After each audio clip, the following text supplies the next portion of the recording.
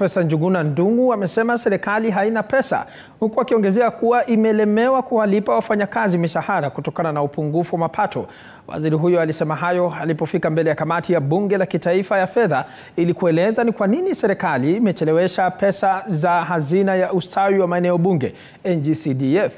Haya yalijiri huku maseneta wa Azimio na Kenya Kwanza wakikatiza kikao cha leo ghafla kwani serikali haijalipa wafanyakazi wao.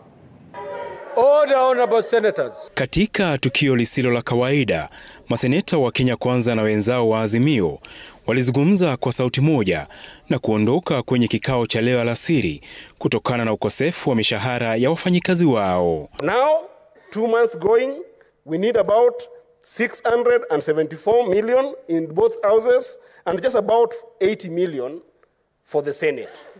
Now, Mr. Speaker, last month, our staffers went without money. I'm aware that the disbursement for October to date has not been done. I'm aware that the Senate oversight has been processed. It's lying in Treasury. Honorable Senators, let us proceed with the business of the day. I will take it up as your speaker. Huku wenzao katika bunge la kitaifa wakilalama kuhusu kuchelewa kwa pesa za hazina ya ustawi wa maeneo bunge, deni ambalo kufikia sasa ni shilingi bilioni 54.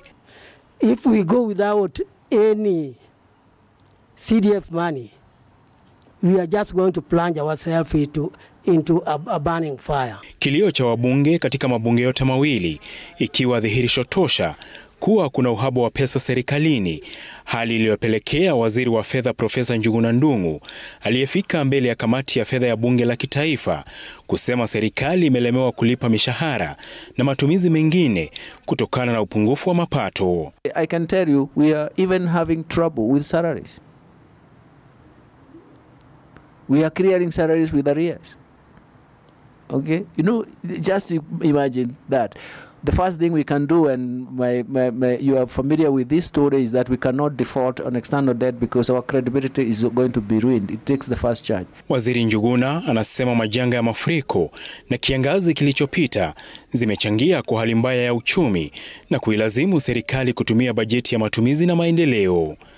Hata hivyo, ufichuzi huo wa serikali umeibua maswali mengi, mojawapo ya maswali hayo ikiwa ni kwa nini licha uhaba wa fedha, ziara za wawakilishi wa serikali zinaendelea kuongezeka, mfano ikiwa ni safari ya hivi majuzi ya Rais William Ruto na ujumbe wake katika kongamano la mazingira la COP28.